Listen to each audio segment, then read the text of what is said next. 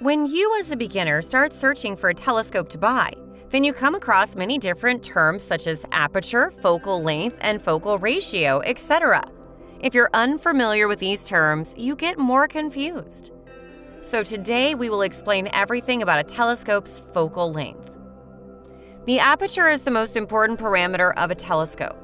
Focal length is a parameter that can greatly impact how the object looks and the quality of the image you'll see through the eyepiece.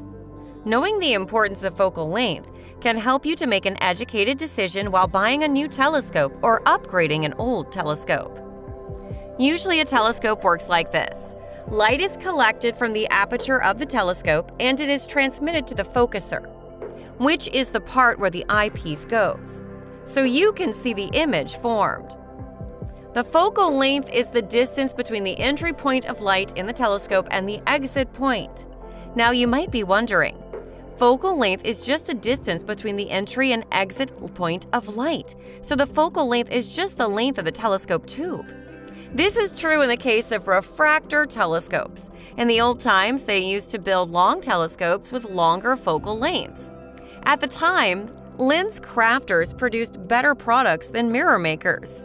So most of the telescopes during that time were refractor-type telescopes. That's why the telescopes you see from older times have very long tubes, ultimately giving you a higher magnification. Nowadays, in modern telescopes, we use a combination of mirrors and lenses. So modern telescopes can be much more compact and still have higher focal lengths, such as the Schmidt-Cassegrain type telescopes. These telescopes are compact and have multiple mirrors inside, where light is reflected from and then reaches the eyepiece, ultimately extending the focal length for compact design telescopes. So why is the focal length important? If you know the focal length of a telescope, then you can determine two important things about the telescope. One is its magnification, and the other is its field of view.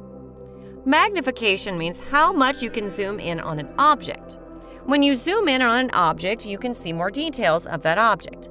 However, it's not always the case. As you magnify more, you also magnify the noise around the image. That's why you have the highest useful magnification of a telescope in the specifications. This magnification limit is determined by the aperture of the telescope. Till this magnification point, you can see the object clearly.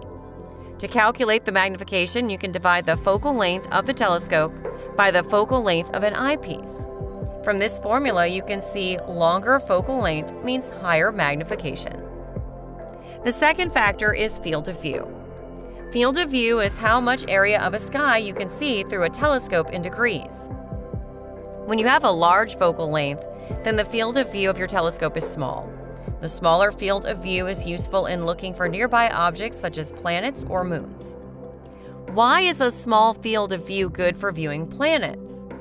Because you have a longer focal length, and because of this, you can zoom in on an object as much as you want to see the details of that object.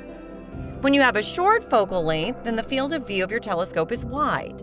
A wide field of view is good for observing deep space objects, where you need to see the large portion of the sky to see objects like galaxies or nebula.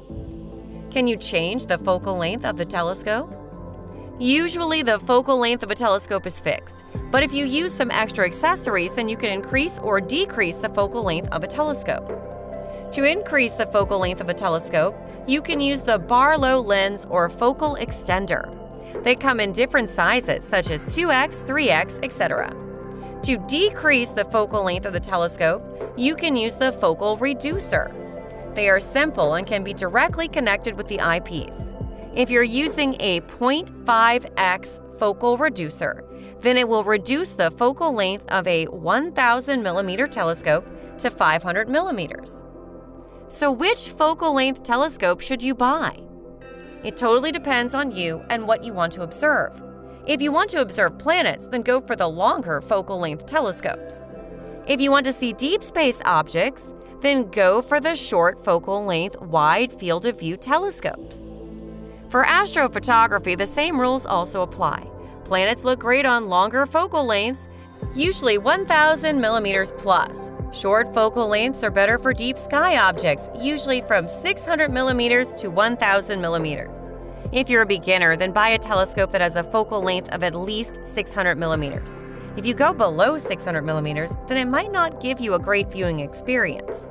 Usually the telescopes below 600 millimeters focal length fall in the category which is suitable for kids. We hope you understood everything about the focal length of the telescope and how they're useful for a telescope.